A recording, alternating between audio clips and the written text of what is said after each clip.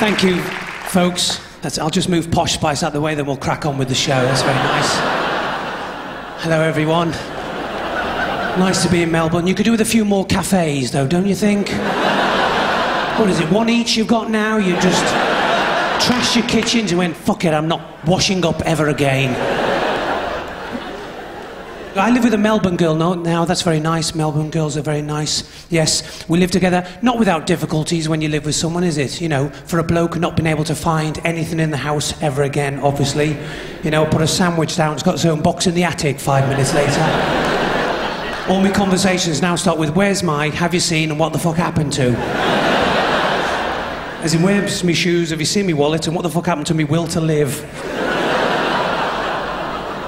And then there's the cushions, thousands of cushions come into the house. What is it with women and cushions? The bedroom turns into a boudoir. If my girlfriend gets in first, all the cushions go on my side. She's going, are you in yet? I go, no, someone's been dry stone walling on my side.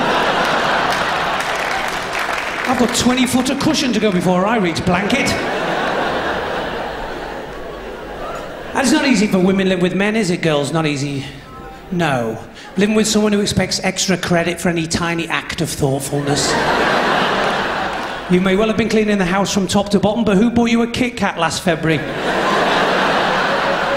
You know? Or sharing the loo with someone goes to the toilet in the middle of the night and basically pees by sound. Listening for water on water. Not water on tile. Then you find the lid was down. Bloody feng shui. I have to go and dry myself off on the doona now. It's a joke. It's a joke. We wouldn't do that. Not if there's a cushion handy anyway. Ooh, one of your fluffy ones, love. I like them, they're really absorbent. Because it's not how sexy, not how attractive, not how beautiful your partner is, it's whether they make you laugh. Isn't that true?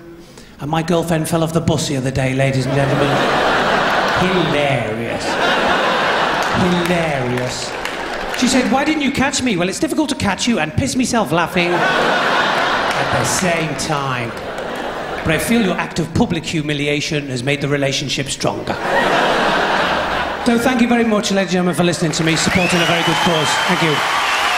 And now, ladies and gentlemen, the Umbilical Brothers.